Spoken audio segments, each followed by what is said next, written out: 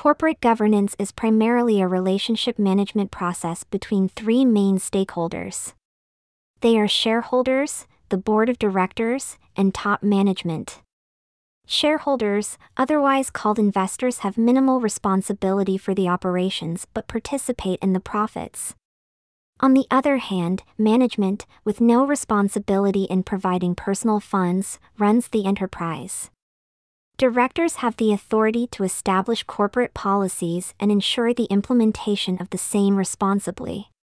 Listed here are the responsibilities of the board of directors. The board can advise the strategic options to the management by which they can delineate the company's mission. They are responsible for hiring and at the same time firing the top management, including the CEO.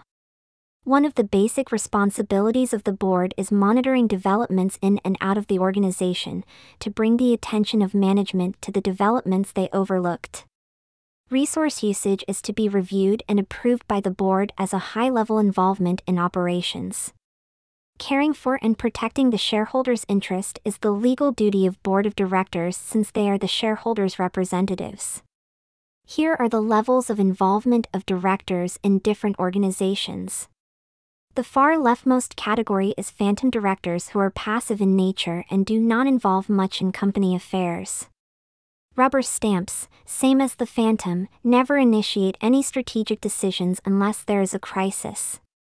The next category only reviews the issues put forward by the managers in a formal manner.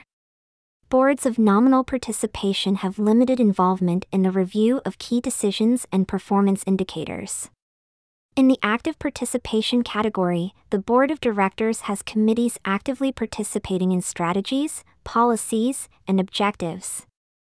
They perform fiscal and management audits too. Catalysts have very active strategic committees which establishes and even modifies the mission, strategy, and objectives of the firm.